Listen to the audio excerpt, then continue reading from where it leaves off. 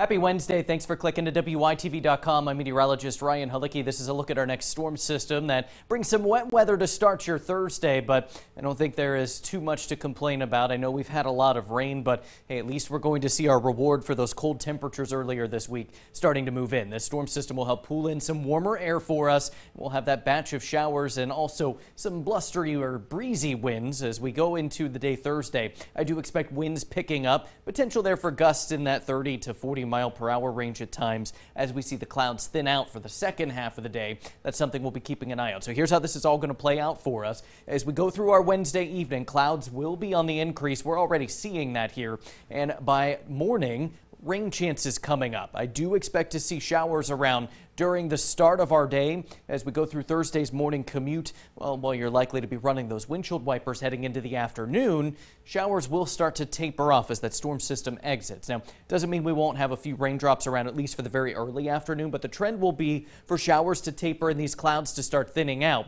Now, I do expect to at least see a little bit of that milky sunshine as we get the clouds starting to thin. If we can break enough of these and get to that full sun before sunset, we do have a chance at temps going a little warmer than what I'm looking at for highs. I'm going with lower to near mid 60s, but I wouldn't be surprised if we get into full sun to get up to upper 60s in some spots there. So it will be a warmer day overall. By Thursday night, clouds continue to clear. Nice night, quiet and dry. We'll drop down toward the lower 40s for morning lows on our Friday. Now, much of the day Friday will be dry. We'll look for some sun and temps. They jump back into the 60s. Second half of the day, though, there is a small chance for a couple of raindrops around, especially as we get into Friday evening.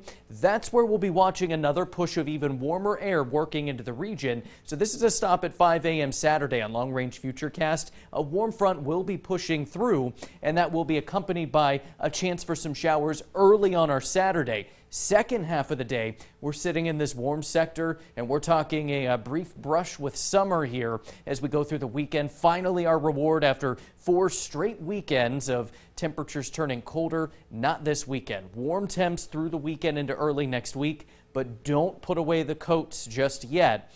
There will be another drop in temperatures. You're going to see that here in the 7-day outlook. So rain a little elevated on our hassle factors list. 44 degrees for our low. We'll see showers developing late tonight. So by daybreak, I do expect rain chances becoming much more likely here with wet weather around during that morning commute. Into the afternoon, showers taper, and then we look for skies to become partly sunny. 63 for that high, and it will be a little breezy out there, but hey, no complaints. 60s better than temps in the 30s. We'll take that breeze. Now for Friday, mid 60s. Partly sunny, and again, second half of the day, there is a chance for a few raindrops around. Same goes for very early in the day on Saturday.